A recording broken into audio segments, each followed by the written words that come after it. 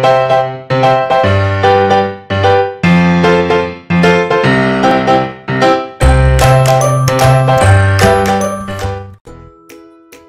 day, my dear parents and learners.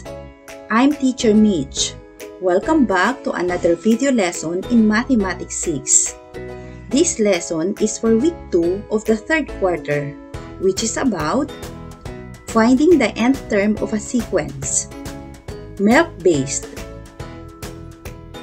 Learning goal. Formulates the rule in finding the nth term using different strategies. A sequence is a set of numbers written in a special order by the application of a definite rule. Ang sequence ay set of numbers o pangkat ng mga bilang na may espesyal na pagkakaayos o pagkakasunod-sunod ayon sa rule na ginamit. Here is an example of a sequence. 1, 3, 5, 7, 9, 11, 13, and so on and so forth. Each number in the sequence is called a term. Ang term ay ang bawat number o bilang sa sequence.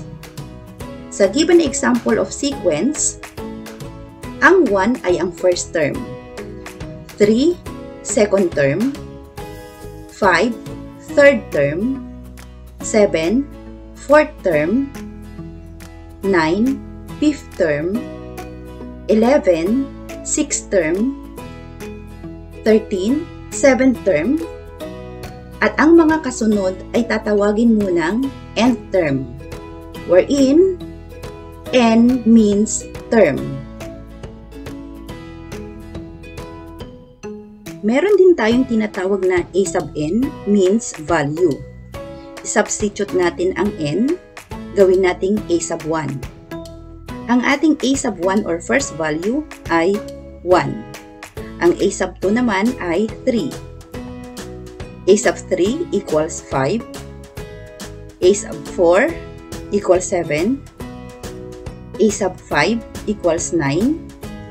A sub 6 equals 11. A sub 7 equals 13. At ang mga kasunod ay pansamantalang tatawaging a sub n. To formulate the rule in finding the nth term of a sequence, we can look for a pattern, guess and check, or work backwards. Pattern. Pattern is the order or arrangement of objects, shapes, letters, or numbers. Example 1. Circle, triangle, square. Circle, triangle, square. Circle, triangle, square. Kung mapapansin natin, inuulit lang po ang arrangement ng circle, triangle, and square. Example 2. A, Z, B, Y, C, X, D, W. Kung mapapansin natin at titingnan natin alternate, ang A, B, C, at D ay nakaayos ng alphabetical order. At ang Z, Y, X, and W ay nakaayos ng paatras. Example 3. 1, 3, 5, 7, 9, 11, 13, and 15. Kung titingnan natin ang pattern, ang mga given na numbers ay odd number.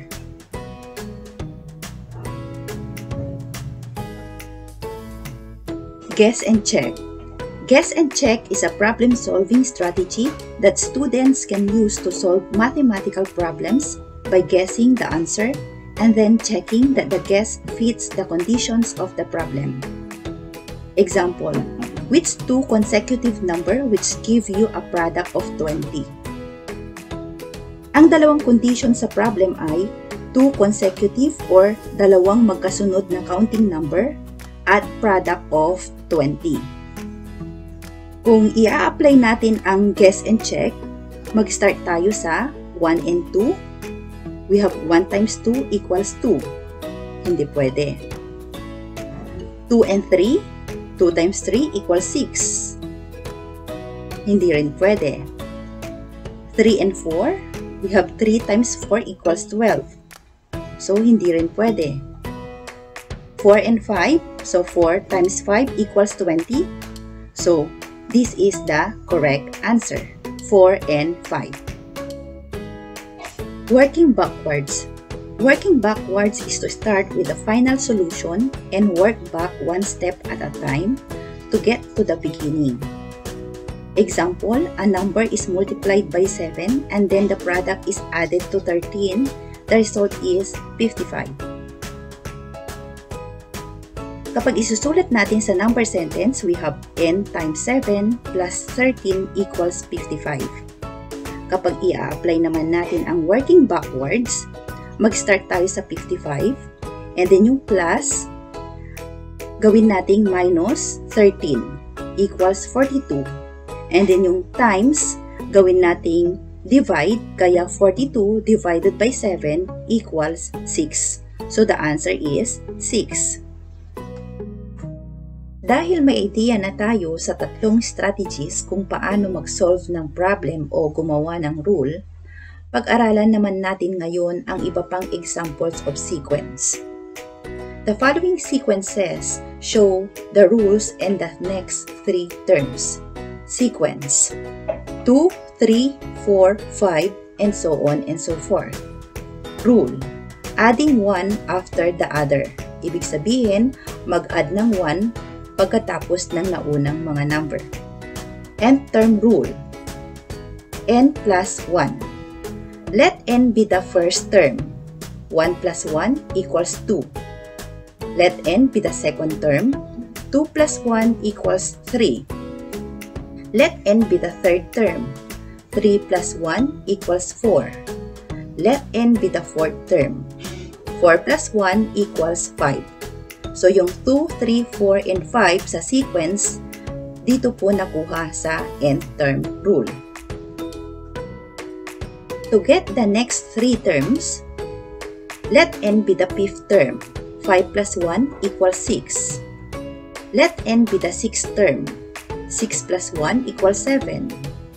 Let n be the seventh term. 7 plus 1 equals 8.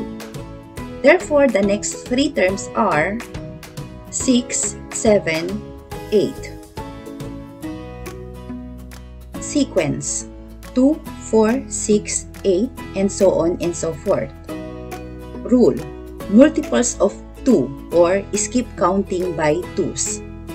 Nth term rule, 2n or 2 times n. Let n be the first term. 2 times 1 equals 2. Let n be the second term.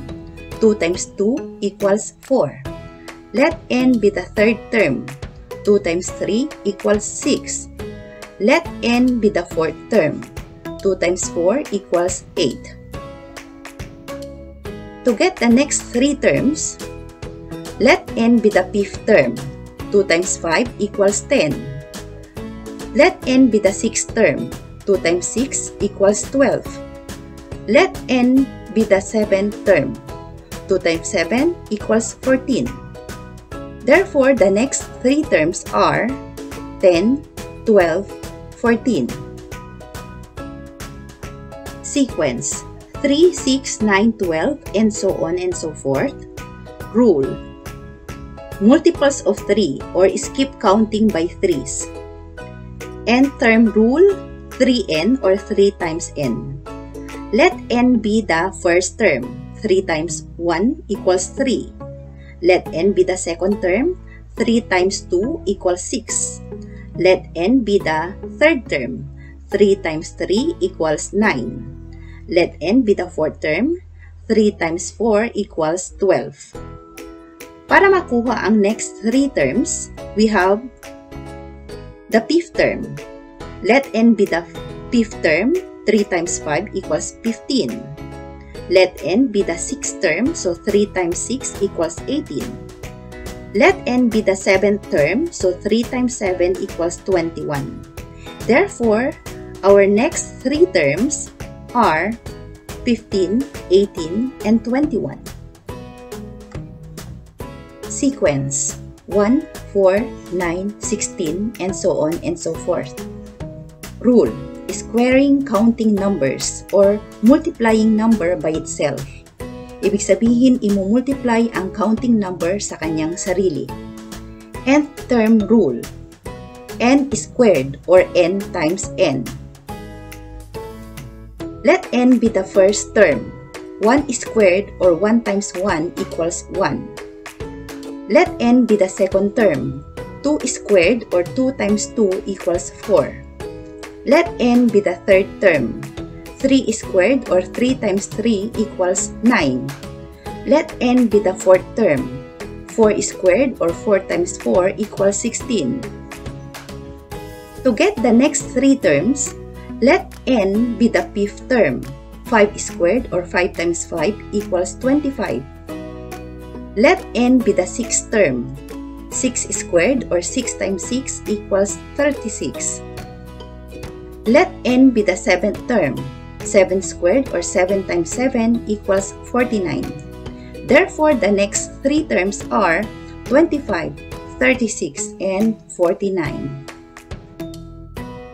Sequence: 1/2, 1/3, 1/4, and so on and so forth. Rule: the numerator in this sequence is constant. The denominator is obtained by adding one after the other. Ibig sabihin, ang numerator ay constant o hindi nagbabago. At ang denominator ay makukuha kapag nag-add ng 1 sa kasunod na number. Nth term rule: 1 over n plus 1. Let n be the first term. So 1 over 1 plus 1 equals 1/2. Let n be the second term. 1 over 2 plus 1 equals 1/3. Let n be the third term. 1 over 3 plus 1 equals 1/4. To get the next three terms, let n be the fourth term. 1 over 4 plus 1 equals 1/5. Let n be the fifth term. 1 over 5 plus 1 equals 1/6. Let n be the sixth term. 1 over 6 plus 1 equals 1 over 7. Therefore, the next three terms are 1/5, 1/6, and 1/7. Sequence: 2, 5, 8, 11, and so on and so forth. Rule: subtracting 1 from the product of 3 and counting number. Ibig sabihin, magsasubtract ng 1 pagkatapos makuha ang product ng 3 at counting number. Nth term rule: 3n minus 1 or 3 times n minus 1. Let n be the first term. 3 times 1, 3 minus 1 equals 2. Let n be the second term. 3 times 2, 6 minus 1 equals 5. Let n be the third term. 3 times 3, 9 minus 1 equals 8. Let n be the fourth term. 3 times 4, 12 minus 1 equals 11. To get the next three terms, let n be the fifth term. 3 times 5, 15 minus 1 equals 14. Let n be the sixth term. 3 times 6, 18 minus 1 equals 17. Let n be the seventh term. 3 times 7, 21 minus 1 equals 20. So the next three terms are 14, 17, and 20. Look for a pattern, then write the next three terms. Sequence: number 1, A, 2B, 3C, 4D. Next three terms: 5E, 6F, 7G. Number 2, A plus B, A plus 2B. Next three terms: A plus 3B, A plus 4B, A plus 5B. Number 3, 7A, 5A, 3A. Next three terms: A, negative A, negative 3A. Find the next three terms in each sequence. Number 1. 7, 9, 11, 13, 15. Answer. 17, 19, 21. Number 2. Negative 3, negative 2, negative 1, 0, 1. Answer. 2, 3, 4. Number 3. 2, 6, 10, 14, 18. Answer. 22, 26, 30. Number 4. 4, 8, 12, 16, 20. Answer. 24, 28, 32. Number 5. 2, 7, 12, 17, 22. Answer. 27, 32, 37. Match the sequence on column A to its nth term rule on column B. Column A. Number 1. 7, 9, 11, 13, 15. Answer. Letter D. 2n plus 5. Number 2. Negative 3, negative 2, negative 1, 0, 1. Answer. Letter B. N minus 4. Number 3. 2, 6, 10, 14, 18. Answer. Letter E. 4n minus 2. Number 4. 4, 8, 12, 16, 20. Answer. Letter A. 4n or 4 times n. Number 5. 2, 7, 12, 17, 22. Answer. Letter C. 5n minus 3.